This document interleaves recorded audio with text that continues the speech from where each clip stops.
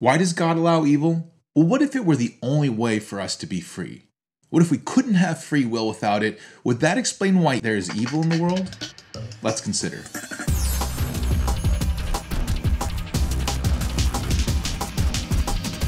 Hello philosophers, I'm Chico. Welcome to the Philosopher Show, where we consider the greatest questions of human history. In this series, we've been considering the problem of evil. Why would God allow evil? In the Not Good God episode, we saw that premise 2 failed because God is not a moral agent like ourselves, so we can't read off a list of things that we would expect him to do if he were good. God is good in an analogical sense. So although premise 2 fails, now we're considering possibilities for why God would allow evil. Not to reject premise 2, that's already been done, but really more for curiosity's sake. Today we'll consider the free will defense. And really here I think there are 3 important premises. Number 1, that we have free will. Number 2, that evil is a necessary consequence of free will or of some other thing that we want and we need free will to get. And number 3, that free will is worth that evil. I think likely some of you will reject premise 1 here.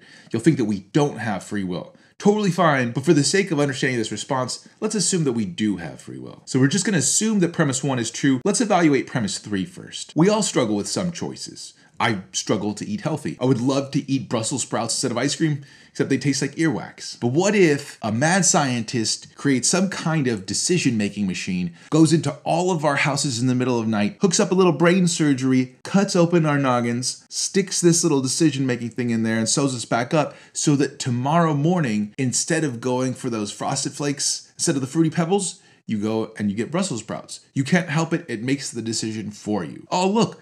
You're eating healthy, right? You're doing exactly what you wanted to do. You'd want that, right? Well, most students that I ask this question to say that they wouldn't want that. In fact, they would feel like they've been violated in some way. They want the choice, even though it's a choice just to do something that they don't want to do. And even those students that say that they would want this, I have a sneaking suspicion that if somebody had actually done this to them, they'd be upset. At least most of us would be outraged if we had our free will taken from us, even if it were just to give us all the things that we thought we wanted in the first place. So either free will is some important component into happiness, or maybe we just don't want to let it go. I don't know, but for some reason or other, we think that freedom is really, really important. And we value our free will so much that we're willing to retain it even when it brings us pain. There are also some good things that we think are really, really important that require free will. So for example, my kids love that movie Big Hero 6. There's a part in there where Baymax, the little robot guy, or I guess he's a big robot guy, gets his programming altered in some way, and all of a sudden he starts attacking, and he starts being a bad robot, and then it goes back to being the normal programming, and he's a good robot all of a sudden, and he says, I'm so sorry for all the bad things that I've done. And, you know, deep down in your heart of hearts, you're like, it's okay, buddy, right? It's not your fault. You couldn't help it. It was the programming. But wasn't he just following the programming before that too? Isn't he following the programming now? In other words, if he's exonerated from those evil things that he did just because he didn't have a choice in the matter, then would we laud him for all those good things that he did when again, he doesn't have a choice in the matter? It seems like free will is necessary for moral blame and even for moral praise. The most admirable thing I've ever heard, a good friend of mine from the Air Force Academy, David Brody, we used to call him, a guy came into the Kabul airport spraying an AK-47. He charged at this guy and took 9 bullets, died, saving, several lives at least. Incredible courage, right? And you want to laud that person and say what a hero that person is.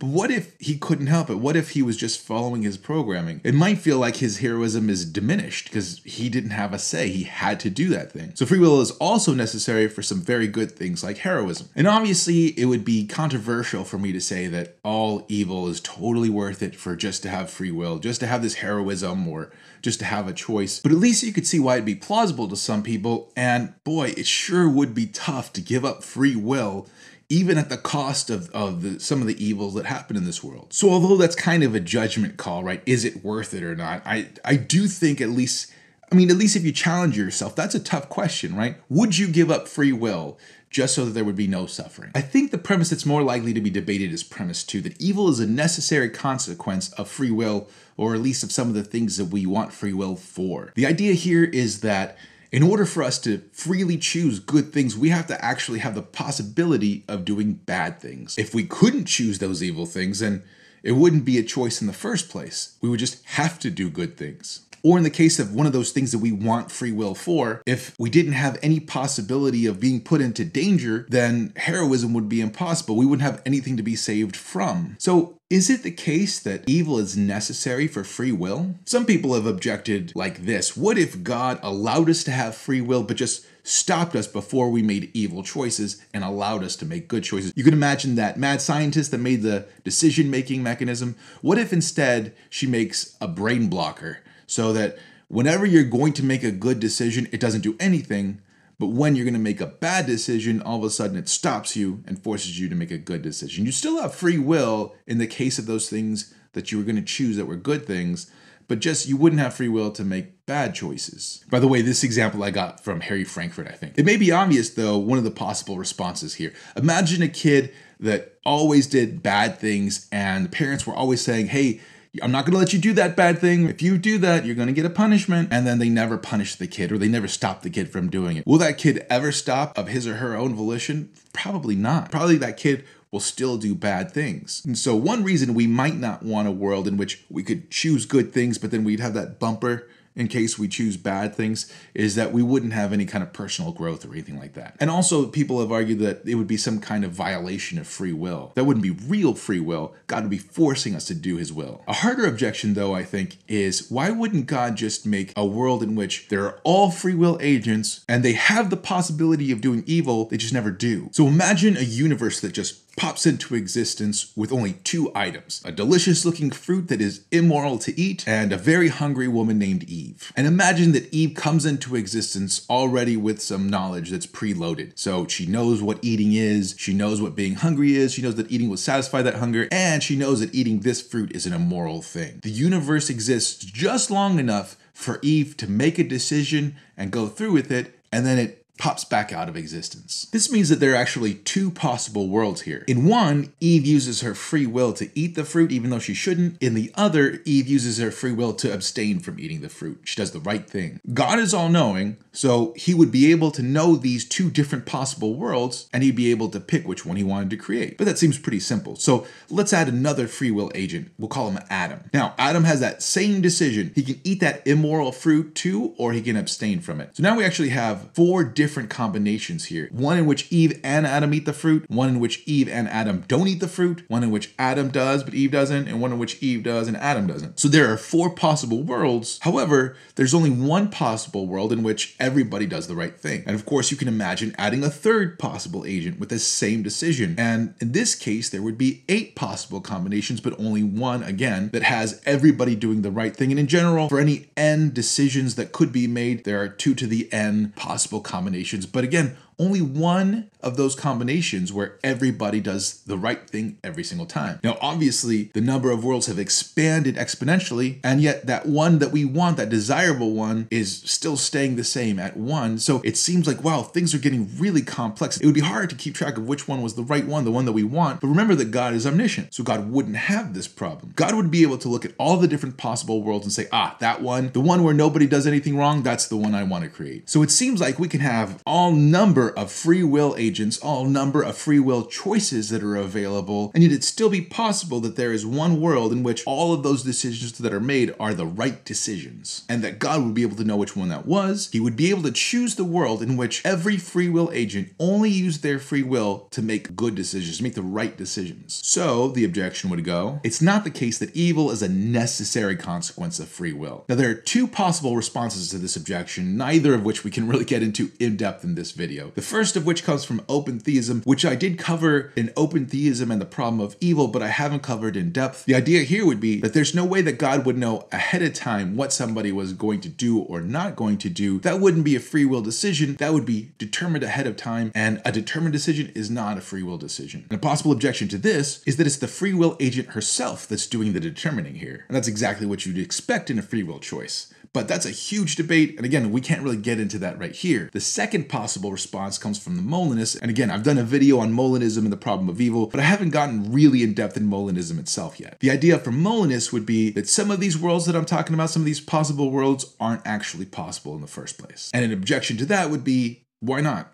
What makes them impossible? Seems like they're very possible to me. Do either of these responses work, open theism or Molinism? Unfortunately, we'll have to take some time out in other videos to look in depth at these possibilities. Personally, I think that they don't work. I do think that God allows certain evils for the sake of free will, but I don't think that he had to do things this way just to get free will. I think he likely has additional reasons. A third objection you could give to the free will defense is that it doesn't account for all kinds of evil. First of all, it might account for evil suffered by the person that is doing the evil, but it doesn't really account for evil suffered by the person who is an innocent bystander. So for example, a drunk driver might get injured in a car accident and you might think, just desserts. God allow you that free will and you chose to use it this way and that's what happens. But what about the person that he hits? A drunk driver hits an innocent bystander. That person wasn't using their free will in any way. So it seems like the good of the drunk driver's free will came at the cost of the innocent bystander, and that doesn't seem fair. And a second kind of evil that free will doesn't explain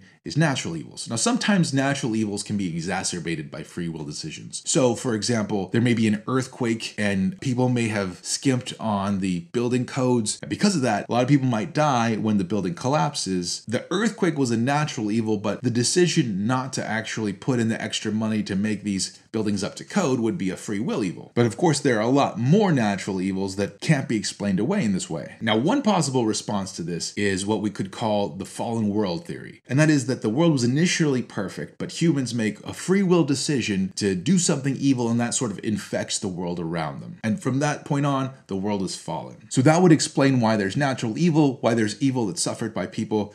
It wasn't their fault, all those kinds of evils. Now, I do think that this is a possibility, but think about this. In the Molinist and open theist response to the second objection, the argument was that free will decisions require the potential for evil suffered by the chooser. And the idea here was that there was a necessary connection between the free will choosing and the choosing of evil. But in the case of natural evils and for evil suffered by people other than the choosers, it's obvious that there is no such necessary connection. So for example, God could have made a world such that it wouldn't get corrupted even if somebody did choose to sin, even if somebody did use their free will to make an evil choice. Or in the case of people who are suffering from evils and they didn't make the choice, well, God could have put each one of us in a separate pocket universe, which was filled up with philosophical zombies, beings that looked exactly like humans, reacted exactly like humans, but were just like cleverly programmed robots that you couldn't tell. They weren't actually making decisions or experiencing anything. They were just programmed to react just like a human would. Then you could choose all kinds of evil and nobody else would suffer from your free will choices. So it seems like these two kinds of evil, natural evil and evil suffered by someone other than the chooser, are evils that our free will response wouldn't cover. Which is not to say, by the way, that God doesn't have reasons for those evils. Personally, as a Christian, I believe that God works all things to the good for those who love him. Though I don't think we can know the reason for every single evil that God allows. I do think some of them are for the sake of free will, but the point of these considerations is to show that free will can't be the only reason for the evils that God allows. What other possible reasons could God have for some of these things? Well, don't forget to subscribe and allow for notifications for some upcoming videos where we'll explore some other possible reasons. But again, remember,